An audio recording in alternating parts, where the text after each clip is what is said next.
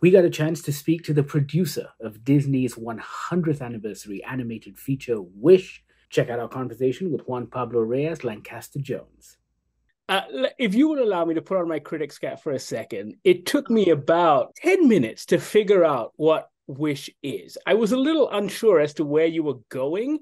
And then as soon as it clicked in my head that this was clearly a movie for Disney fans, I was all in. Uh-huh. Was that the guiding principle from day one? What did you guys set out to go, hey, let's make a movie. It's Disney 100. Let's make a movie for the fans, by the fans. Well, it is definitely made by the fans because we all at Disney Animation were very passionate about Disney and what it is, and it is for I think it's for the big Disney fans, but it's just for the world in general because we want like this movie when we're looking at what it should be. It brought in it was the idea of bringing in these feelings that a Disney movie conveys when you watch it, you know? So like all of those things are intrinsical Disney, but they're also very human. So that's kind of where we started. We started to analyze the Disney DNA and what do these Disney movies make you feel? And then we started to build the movie from there. So it's nice to hear that it's definitely coming through, you know? Oh, it's totally coming through. I want to ask you about that in a second, but let's talk animation for a bit. One of the things I enjoyed most was the animation style, which looks and feels different from what you guys usually do, and it comes at an interesting time because Sony's doing some crazy stuff with Spider-Verse, and DreamWorks is kind of experimenting with their Puss in Boots look, and so it was really cool to see Wish take on this 3D hand-drawn watercolor thing, which felt unique.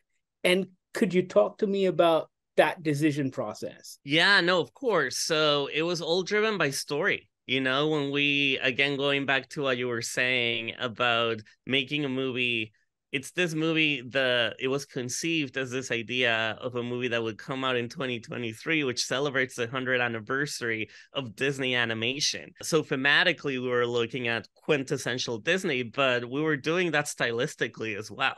Tell me this. Once you guys have written a movie, Yeah. and then you get in those voice actors, and I was wondering how much changes between what you have on a page and then when Chris Pine and Ariana DeBose come in and they've got such vibrant personalities themselves, like what happens at that meeting point? Well, you're hitting it, you know, because our script is not locked for a really long time. Our script is an ever flowing document, really. We're like, but then when we start to bring in the voice actors, they make that their own. Sometimes they ad lib, but a lot of the times they stay true to the words that Allison and Jen wrote. But their performance and their acting then inspires the writers again. It's full of synergy the way that they work, and animation is the same, you know, like the design of the characters is done way before we cast, but then once you bring in the actors, the animators are inspired by their movements and their gesticulations in their face and things like that. Yeah, absolutely. Juan Pablo, every time I speak to people from Disney, I always ask, and I'm not sure if you have an answer to this one, but do you have a favorite Disney cartoon? Well, I have several, and you, yeah, it's like just I'll really hard. narrow it down, right? We'll do classic Disney as opposed to the Pixar stuff because that complicates things. So classic Disney. Well, I would always go to our Disney Animation 62 classics now with this one. The two that are always really close to my heart are the two beauties, Sleeping Beauty and Beauty and the Beast. Sleeping Beauty, I grew up watching with my mom, and the Three Good Fairies are some of my favorite characters. And then Beauty and the Beast was my first memory in the movie theater, and I just cherish it a lot. Perfect. Juan Pablo, this has been an absolute pleasure. Thank you so much for all the work you do. Thank you so much for Wish.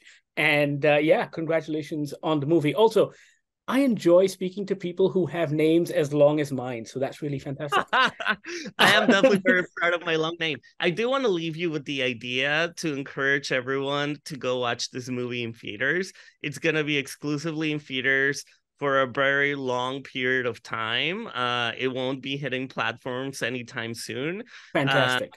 And a big part of it is because of the visual and the aspect ratio, you know, being cinemascope like Sleeping Beauty. And of course, just the idea of going and celebrating together a musical comedy. More of those, please. More theatrical exclusives. We love them.